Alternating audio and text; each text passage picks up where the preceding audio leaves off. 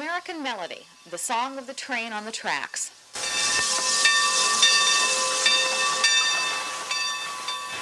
And for dyed-in-the-wool train buffs, just hanging around the Fort Bragg train station is enough to set the senses quivering. The Mikado steam locomotive that pulls the Skunk train through the rugged Mendocino lumberlands is the epitome of what a train should be. The furnace is stoked, the passengers are boarded, and the Skunk train sets off with a classic I think I can rhythm of the rails.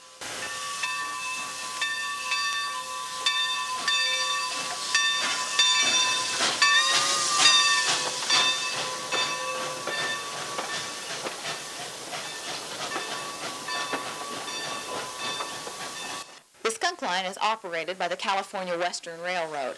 Since 1885, trains have wended their way through the mountains of Mendocino, from Fort Bragg to Willits, loaded with lumber to build the cities of the West. And lumber there is, tall, straight redwoods climbing from the coast to the mountains. Once there were 115 bridges along the winding track. Today there are 31. And as the ties fly by, the conductor sets the stage for the trip through the first tunnel. Tunnel number 1, which is 3.5 miles out of Fort Bragg, was started being dug in 1889, it was completed in 1893. It was all dug by Chinese labor. It was all dug by pick and shovel and wheelbarrow. They never used any explosives on the tunnel number 1 when they dug tunnel number 1.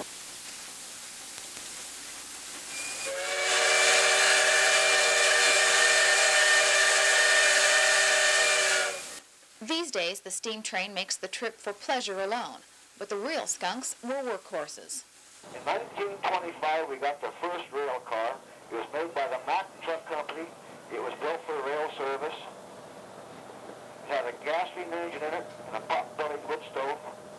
And the people along the river at that time and all the crew said, from the odors from the border car, that they could smell it before they could see it.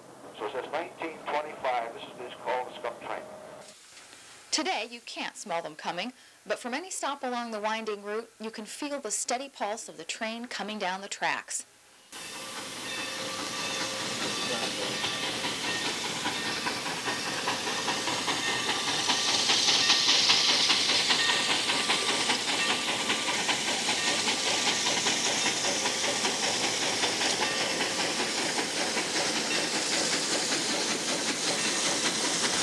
The Skunk makes a journey along a 40-mile route that no other means of locomotion can manage.